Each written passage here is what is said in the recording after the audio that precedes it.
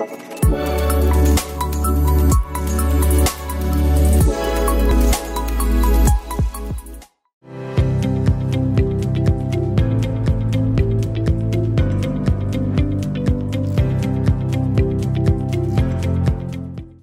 students of grade 10, my name is Neja Bamfield and I will be your office administration teacher for today.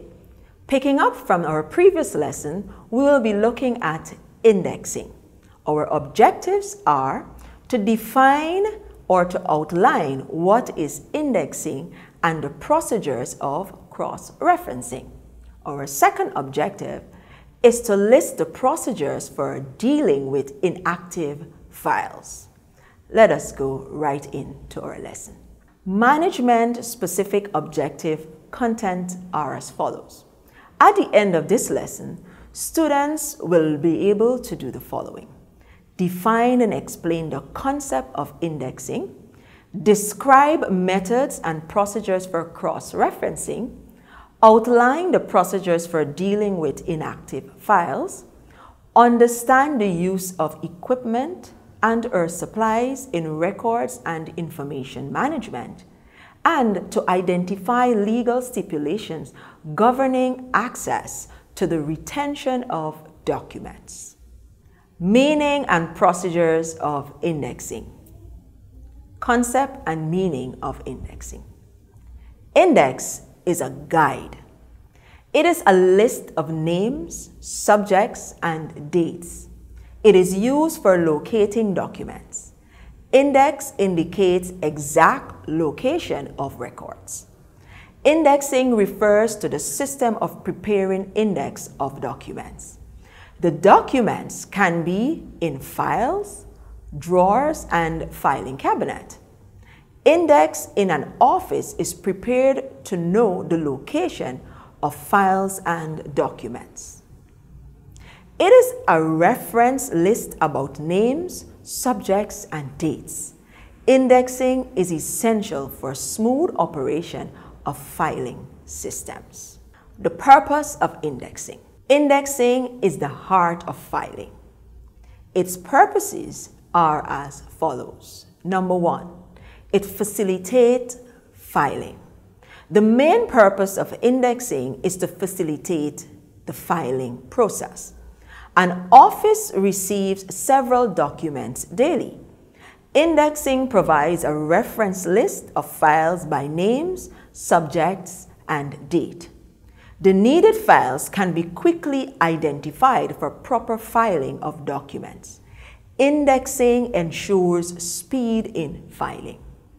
Number two, it facilitates location.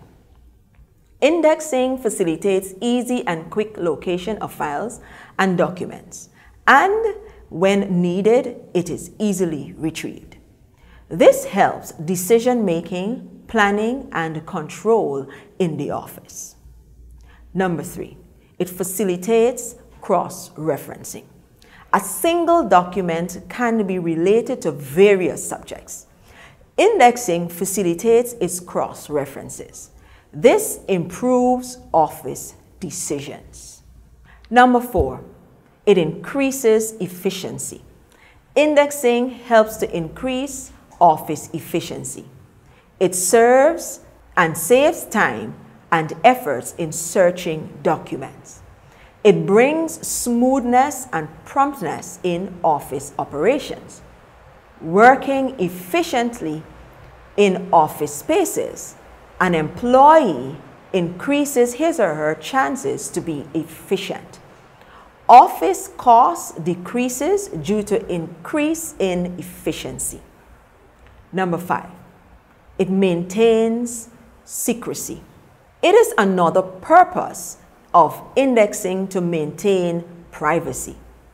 Indexing helps to maintain secrecy about office matters. Office files and documents cannot be located easily without the help of an index. Number six, it creates systematic filing. Indexing helps to develop a systematic filing system. Filing without indexing is incomplete. Filing systems in modern offices cannot be operated without indexing. Let us turn our attention to the types of indexing. The nature, size, and volume of records determine the type of indexing for an office. There are various types of indexing, like book, card, visible card, loose leaf indexing, etc. Different types of indexing systems are used by different offices. The different types of indexing can be described as follows. Number 1, book indexing. The most common type of indexing uses register book for indexing. It has alphabets A to Z on the right side. Each alphabet is given some pages and are visible briefly. The names and subjects of files are written on the left side of the page in alphabetical order. A telephone directory is an example of book indexing. Number 2, loose leaf indexing or book indexing in loose form. It uses loose sheets of paper for indexing.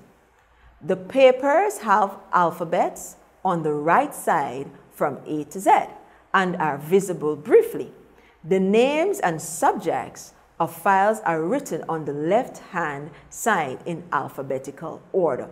The loose sheets are fastened by a metal ring or hangers. Number 3, card indexing. It uses thick cards of standard size.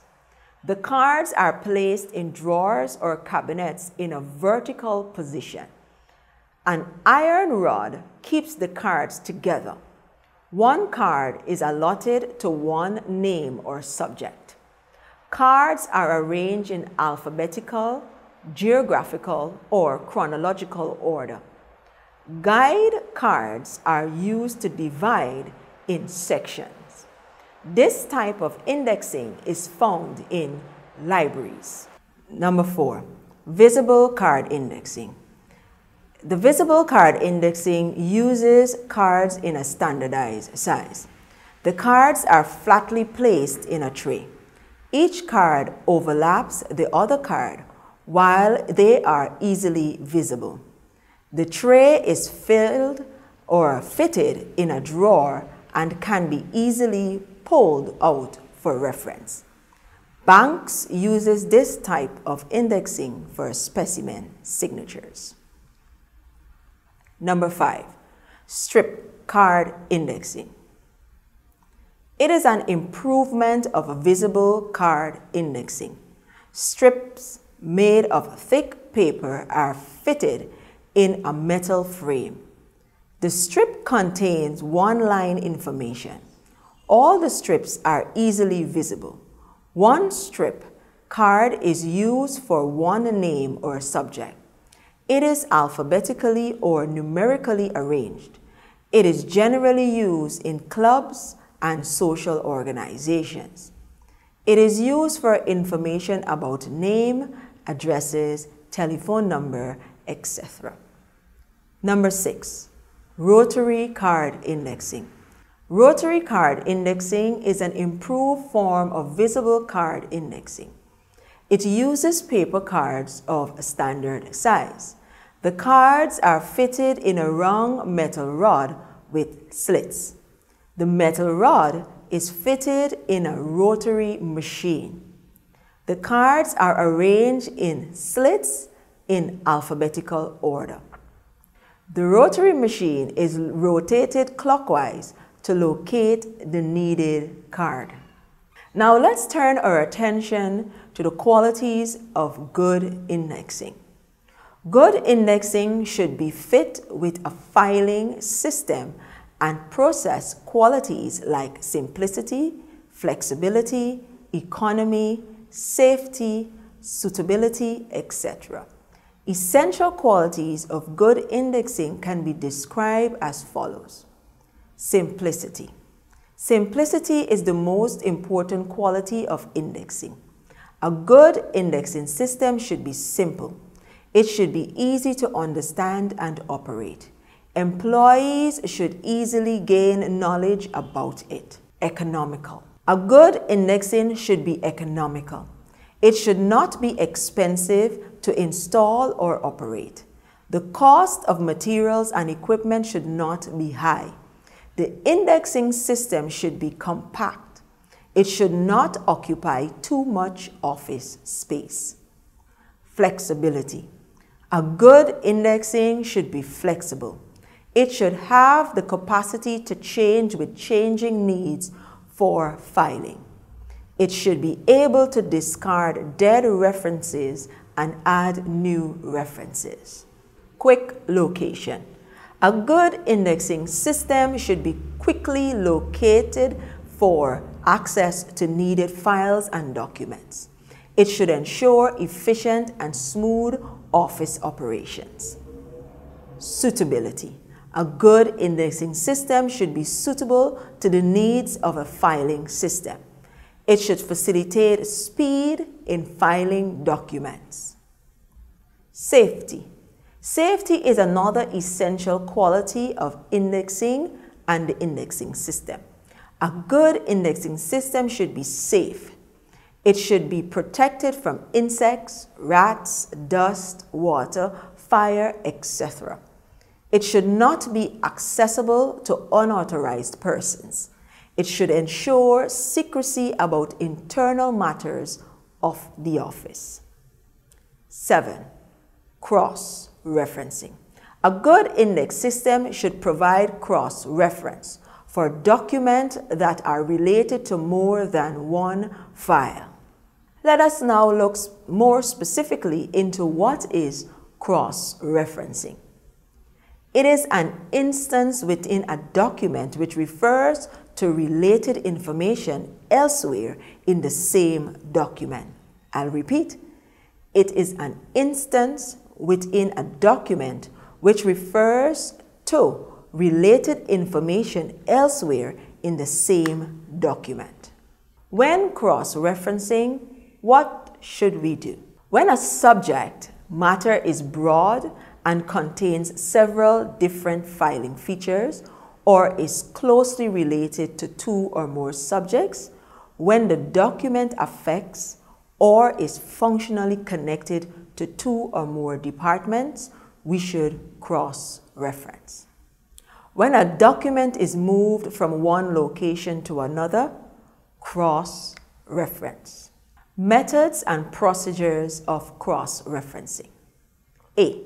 When cross-referencing records for filing, check to see that the material is complete. Analyze the item for inclusion in the appropriate primary classification. Analyze the item for inclusion in the appropriate record series. Analyze the item for inclusion in the appropriate folder. File the item in the front of the folder. If a folder does not exist, create a label for a new folder. And finally, integrate the folder into the already existing filing system. B. Returning records to the file. Check to see that the material is complete or contains the very information that was there prior to being given out. Enter the date of return on the out card. Remove the out card and replace it with the folder. C. Charge out rules out cards.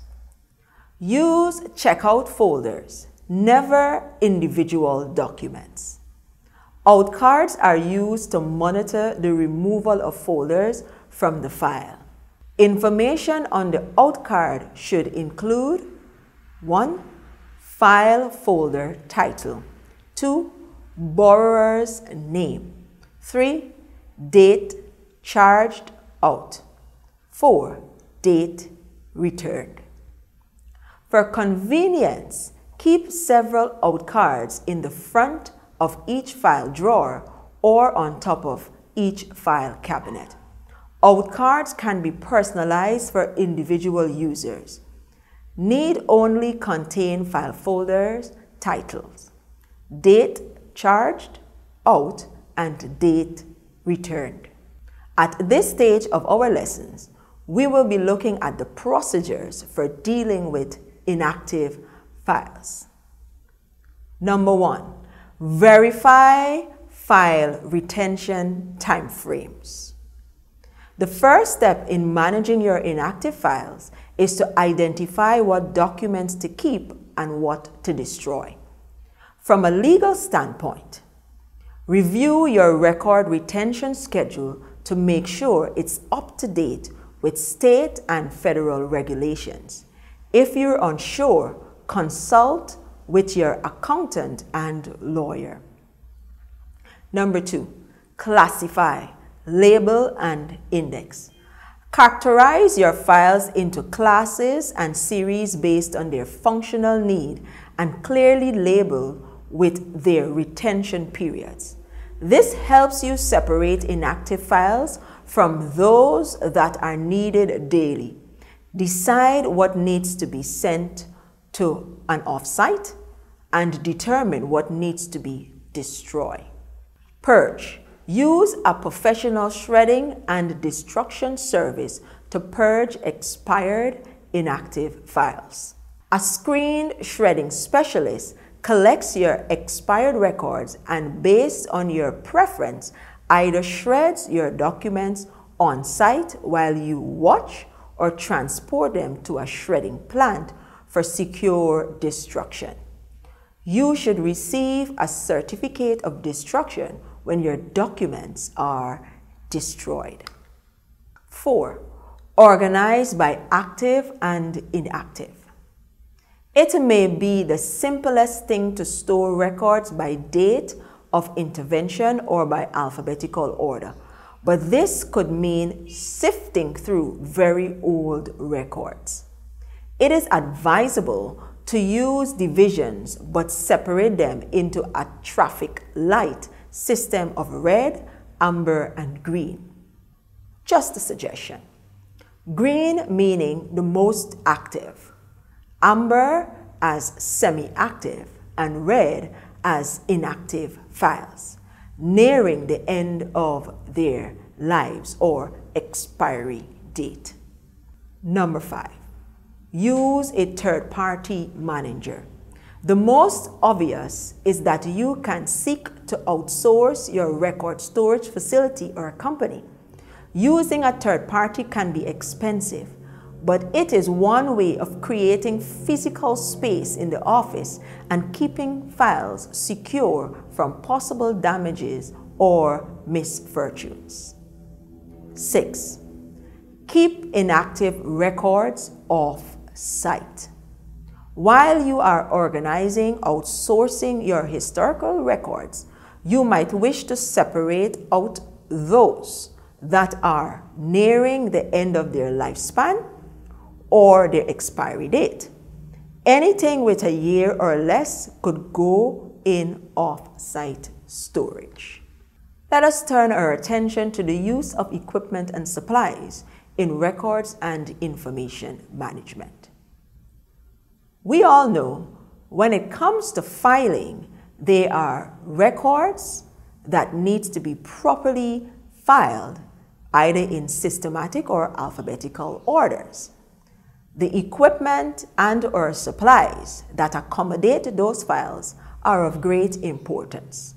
Some equipment used for filing are filing cabinet or drawers. Some supplies are folders, tags, index cards. The selection of storage equipment and supplies. The appropriate selection of storage equipment and supplies requires consideration of the following factors. 1, type and value of records to be stored, to be retrieved. Degree of required protection of records. Efficiency and ease of use of equipment and systems. Space considerations. And this last one is most important, space considerations. Every office desires maximum space. So when selecting equipment and supplies for filing, always remember what space is needed. We will now look at the document retention policy. What is the document retention policy? A DRP, or document retention policy, will identify documents that need to be maintained, contain guidelines for how long certain documents should be kept, and save your company valuable computer and physical storage space. What is a document retention policy and why is it important? As was mentioned just now, the document retention policy helps you to maintain or contain guidelines for how long certain documents should be kept. Why is this important?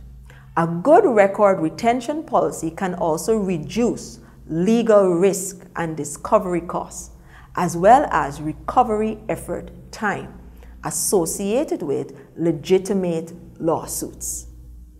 Destroying documents in accordance with a reasonable record retention policy can help protect your organization from legal risk. I'll repeat, destroying documents in accordance with a reasonable record retention policy can help protect your organization from legal risk. In other words, if your document retention policy says 10 years and you destroy those documents before the 10-year span, then the organization will be liable to legal risk. How long are businesses and organizations required to maintain records? Let us consider the record cycle. We have distribution, active storage, inactive storage and retention, disposition, archiving, and creation. Having a clearly defined document retention policy, a DRP, can yield 3 primary benefits for businesses and organizations: efficiency, safety, and peace of mind. First, because a DRP establishes and describes how physical and electronic records are managed, locating key documents when they are needed is easier and more efficient. In the event of an investigation or lawsuit, having a well-drafted DRP may also demonstrate that there was a legitimate and neutral purpose for destroying the documents. Remember I said earlier, if the DRP says 10 years and you destroy documents before the 10-year span, the organization can be liable to legal suits. However, if the documents are of great concern or pose any threat to the organization or its partners, the company can draft a DRP that amends the prior DRP for destroying the new documents or the set of documents prior to the 10-year lifespan. So in that way, the company has provided legitimate and a neutral purpose for destroying the documents. Finally, a well-executed DRP ensures that your organization abides by state and federal compliance standards with regards to document retention and document destruction. Here are some legal stipulations that govern the access to the retention of documents. There are numerous laws and regulations regarding document retention, including tax audit procedures by the Internal Revenue Services, or the IRS, employment laws such as the Fair Labor Standards Act, FSLA, the Health Insurance Portability and Accountability Act, HIPAA, the Employee Retirement and Income Security Act, ERISA, and mandates by the Occupational Safety and Health Administration, OSHA. In addition to these federal laws, there may be numerous state and local document retention provisions that apply specifically to your business or organization and/or country. Some legal stipulations that govern the access of retention of documents. Let's look at the following: storage and security. Records are kept securely, with clear procedures in place for gaining access to them and for any sharing of information between those providing the care and between the care provider and other agencies. If the care service closed, it would still need to arrange for any records to be kept securely for a minimum legally required retention period. Example, 3 years in the case of care records. Access to records. Records should be available to the service user or his or her legal representative involved in his or her care and treatment. Example, where someone lacks the mental capacity to take or make decisions on his or her own or her care treatment and staff. Therefore, all should know where the records are kept and how to gain access to them and be able to contribute to them where necessary. Any request to see a person's record must be addressed with reference to the requirements of the drafted Data Protection Act of 1998. Here, students, we have come to the end of today's lesson. I want to thank you for paying keen attention and for being involved in our lesson on indexing. My name is Nisha Bamfield, and I was happy to be your educator for today. At the end of this lesson, you will find 3 questions that you are to complete in your notebooks. They are as reads. Number 1, what legal procedures govern the retention of files in Guyana? Number 2, in your own words, why should cross-reference be done? How often do you think this should be performed? And number 3, identify 10 students in your class and create an index card for each of them.